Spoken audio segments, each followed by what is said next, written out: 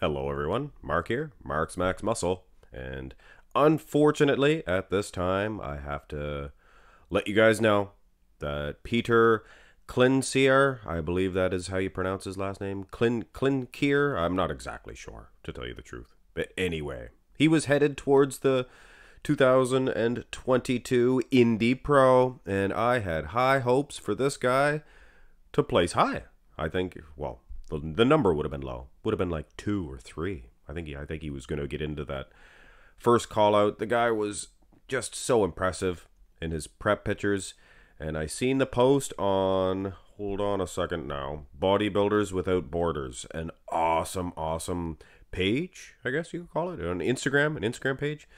Anyway, go follow Bodybuilders Without Borders. It keeps you up to date on all this information. I was so upset. So I guess I'm upset at Bodybuilders Without Borders. Not really.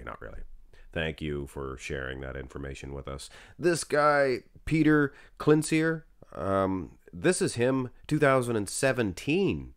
He was at the San Marino Pro, and that was the last time we've seen him on stage. Now look, the guy has grown so much in size and quality as well. I mean, I was excited to see this guy. He was going to take out some people for sure, and there is some traveling issues. Unfortunately, he will not be making it to the Indy Pro.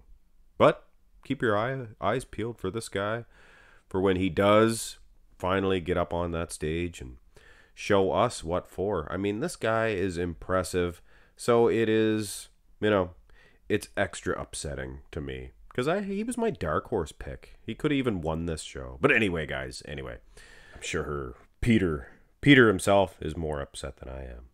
But man, as a fan, I really wanted to see this guy. Hit thumbs up on the video. Just wanted to make a quick video, let you guys know that he will not be at the Indy Pro. Follow me on YouTube. Go follow Bodybuilders Without Borders on Instagram. You can follow me on Instagram too if you want. If you want to chat. Anyway, have a great day.